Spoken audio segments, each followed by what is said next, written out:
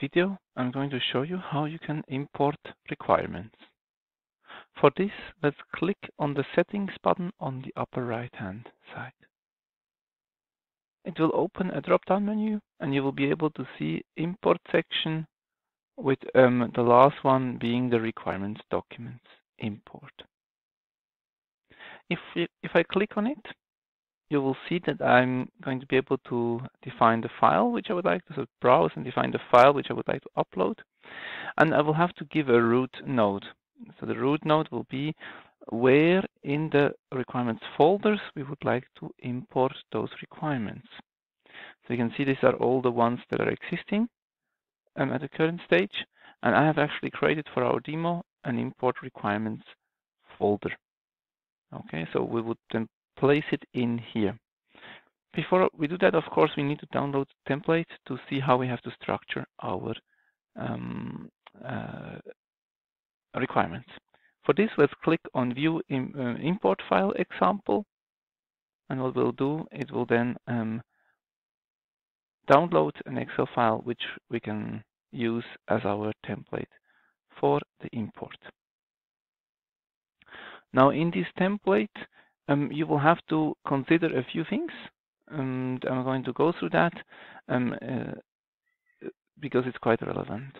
What you can see here on the first column is the name of the requirement you would like to import, and at the same time, it's also the hierarchy level. And depending on how familiar we are with Excel, you will be able to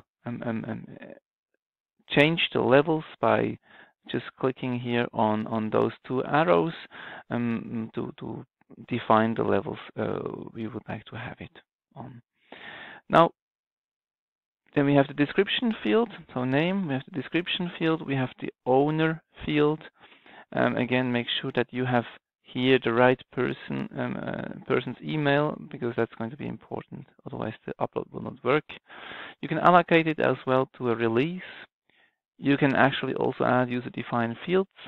Here they have made an example, story points underscore UDF, priority underscore UDF. These are user-defined fields in this case, which are not standard there.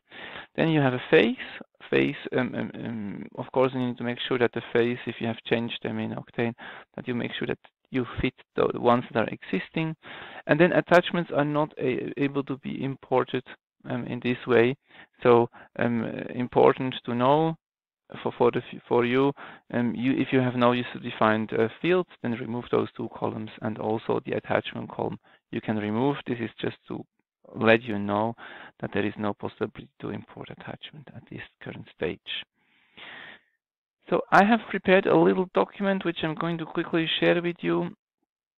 I called it requirements import. And you can see I have used the structure here, and on the description side I've just said import requirements. I didn't add anything additionally. I have no release information in this one. So if I expand column C, you will see that this is empty, and I have the face chosen as draft. But that's basically it. So it's very flat what I've done, except the structure here, which will create also parent and children setup.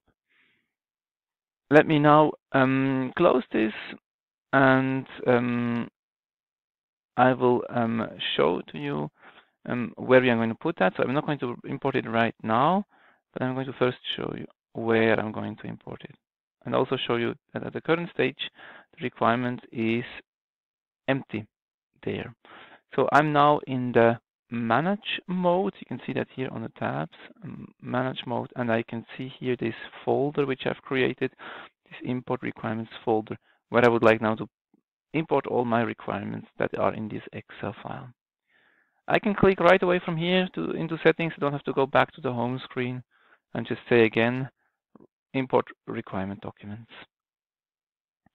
As I mentioned beforehand, the root node, I think it's the very last one here, import requirements.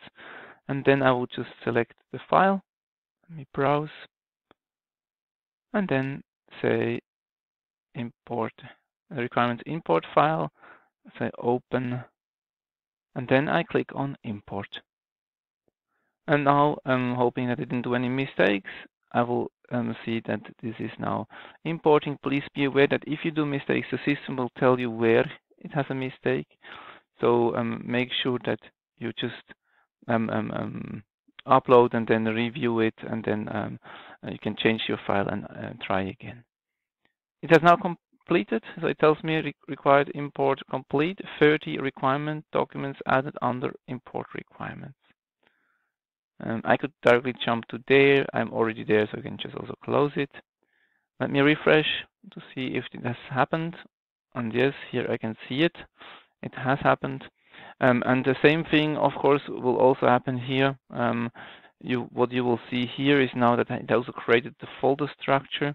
So I have student application, teacher application here. And if I open up, I will see the database structure, student interface, and so on.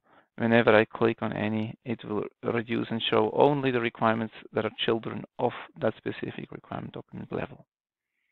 So this is it for the import of the requirements. Thanks for listening.